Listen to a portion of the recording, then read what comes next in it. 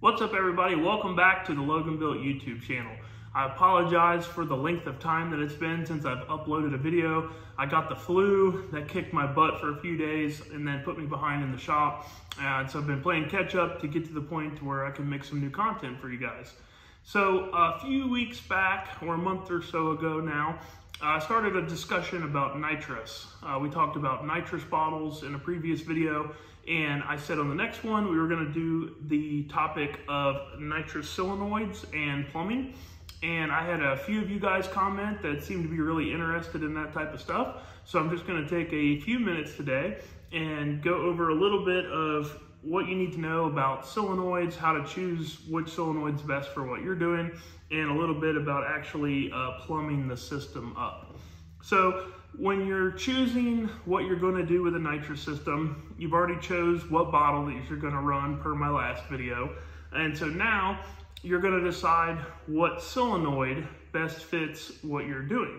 So the most common solenoids are these little, typically they're called purge solenoids. In some of the smaller nitrous kits, these are your actual main nitrous solenoid. This one here is an Adduction Solutions purge solenoid, but you can see that it's a rather small solenoid. They're 1/8 inch MPT in, 1/8 inch MPT out, and typically these are around an 0.93 orifice size internally. So that's really what you need to know when dictating what solenoid that you're going to go with. An 0.93 is only going to be able to flow as big of an 0.93 jet. So you could put a 120 jet in this if you want, and it doesn't matter. It's still only going to flow what the solenoid is capable of. So typically an 0.93 in a diesel application, that's going to be definitely going to cover your spool up stuff. You're usually not going to use that big of a spool jet, but these are great for spool jets. They're great for a purge, which is just basically used to get the air out of the nitrous system and to bring your bottle pressure down. But anything larger than really just spooling with it, or if you just have, like, say you're just new to nitrous and you're going to go out on the street and you're going to play with it a little bit, you're just going to stick like a 50 or 60 jet in it just to see what nitrous feels like.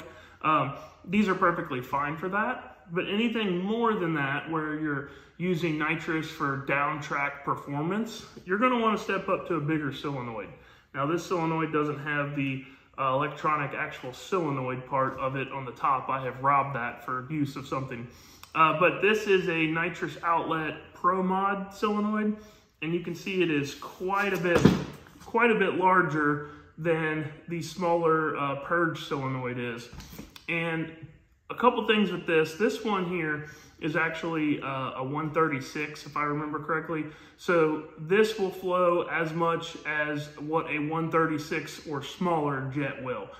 So this is where you're going to run one or multiple of these for down track stuff if you're really trying to use a lot of nitrous to speed the truck up. These are almost always, doesn't really matter the manufacturer brand, 1/4 inch MPT inlet, and then 1/8 inch MPT outlet. That's pretty standard. And then you'll see that these also have an 1/8 inch MPT fitting for the purge. That's what the P stands for on it. And so what you can do there is you can basically union a purge solenoid directly to this solenoid, so that when you purge it off, you're purging off all of the air between the bottle and this solenoid, so you know that your nitrous system is good to go. So they make those in a variety of different sizes. They have 120s, 136s are about the largest common ones.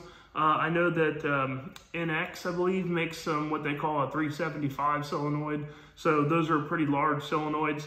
But these bigger solenoids are going to be what you're going to use if you are looking to add a couple hundred horsepower to your truck. You're serious about down track drag racing it. And then when it comes to plumbing all this stuff, general rule of thumb always applies. You want to start with a large line from the nitrous. So the actual bottle to the solenoid on this little one here, you'd be okay with just doing a -4. And so for reference here, this is what a -4 line is, and this is a -6 line. So you can see that the -6 line quite a bit larger than the Dash 4. But since this solenoid can only flow 093, you'd be okay to run, if you just had this one single solenoid, you'd be okay to run this Dash 4 line all the way from your bottle. But if you plumb it that way, you're going to be limited to really never being able to use more than just one of these. So generally speaking, on all of your nitrous stuff, it's a good idea to always just start off by using a Dash 6 line. This will, in my opinion, from what I've seen, support 2 of these smaller solenoids and 2 of these larger solenoids pretty easily. And then beyond that, if you're wanting to run 3 or 4 of these large solenoids down track where you're trying to add 400 or 500 horsepower worth of nitrous, it's a good idea to start with a Dash 8 feed line instead of the 6, so that way you have enough flow. Nitrous is funny because it's pressurized, but it's not like it has a pump pressure behind it. So it's only going to be able to flow enough pressure of what's in that bottle. And so what I mean by this is that you can't expect, just because you have 1200 PSI of pressure, that you're gonna shove 1200 PSI through this into this solenoid with a 136 jet and expect that to work. It will work initially when the solenoid opens. It will flow okay for, you know, maybe a few tenths of a second, but the bottle pressure is always dropping in the nitrous system. So as you're using the nitrous, you have less and less pressure. That's why the flow really matters. And that's also why you have to use jets instead of things like regulators and needle valves. I've seen some comments about stuff like that. You can't do that because we don't have a constant supply of pressure coming from the bottle. It is constantly diminishing as the bottle pressure goes down. So that's why if you start with, let's say, 1200 PSI of bottle pressure, well, it's gonna drop quickly because you have a bunch of pressure in it. As to where if you start with 900 PSI, it's going to drop less during the duration of the run, so it's gonna keep the amount of nitrous going into the engine more consistent. And then when you're plumbing this stuff, you don't ever want to, let's say, do a Dash 6 from the bottle and then go to a solenoid and then go from like the solenoid to something else like a jet or say one of these quarter turn valves or something in a Dash 8. You never want to start small and then step up bigger. You should always either keep this consistent throughout, keep it a Dash 6 from the bottle all the way to the solenoid, or start, if you know you have to do some sort of stepping involved, make sure that it's always in chronological order as far as from the bottle is your biggest feed line. So let's say you need a Dash 8 from the bottle.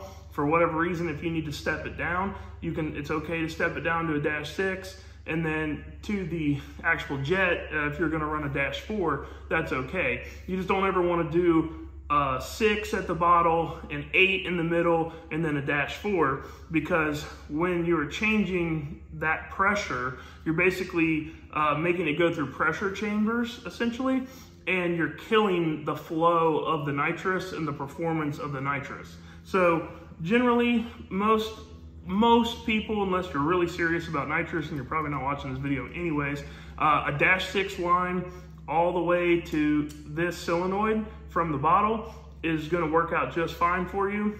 And then from the solenoid, you can do a Dash 4 all the way to your nitrous jet. And typically a nitrous jet is going to be set up for a Dash 3. So if you can do a Dash 3 if you're not using a bunch of nitrous, but most of the time nitrous lines will be made where there will be a Dash 4 on the solenoid outlet end and then a Dash 3 on the jet size.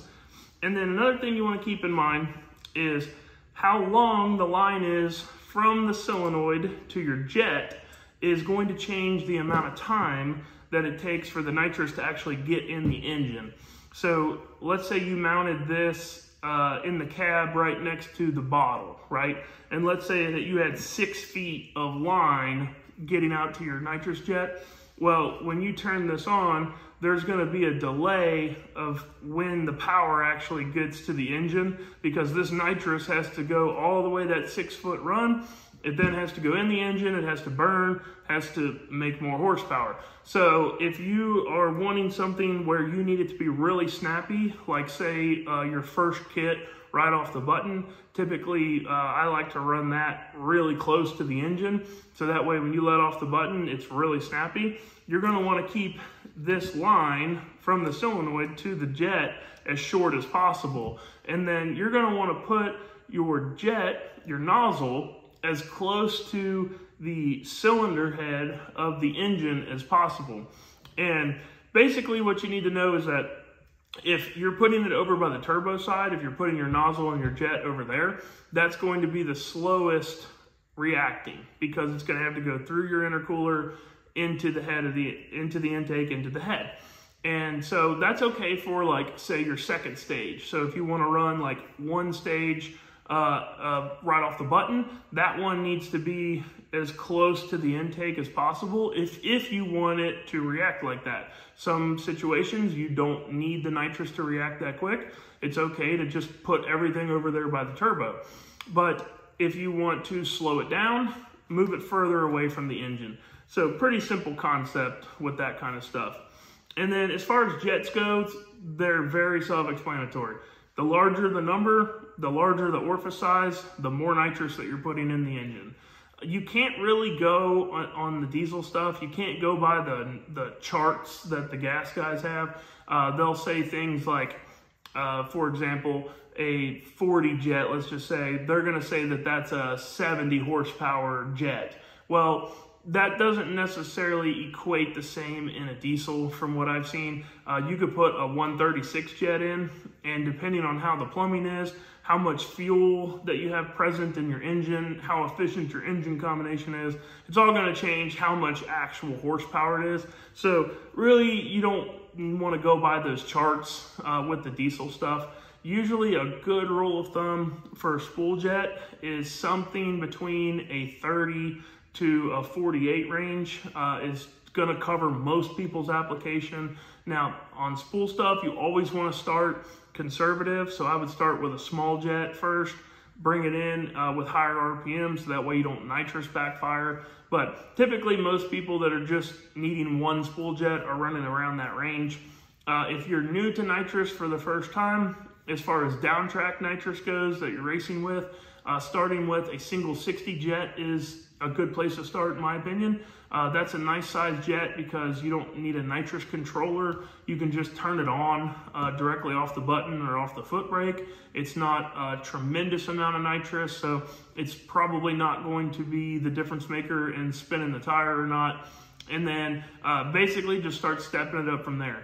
And if you're really serious about nitrous, you might get to a point where you have 4 136 jets on and you're spraying 600 or 700 horsepower worth of nitrous down track. But it's all a learning curve when you're doing this stuff. And so I would recommend that you always start small with nitrous and work your way up. I don't really want to get into like AFR and EGT and stuff like that in this video. This is mainly just plumbing wise and solenoid choosing. And then the other thing is if you're going to use quite a bit of nitrous, like something like my race truck, or be well beyond that, because I don't use a lot of nitrous, but if you're going to have multiple solenoids and you're going to be changing the bottle often, I would recommend putting a quarter turn valve in line.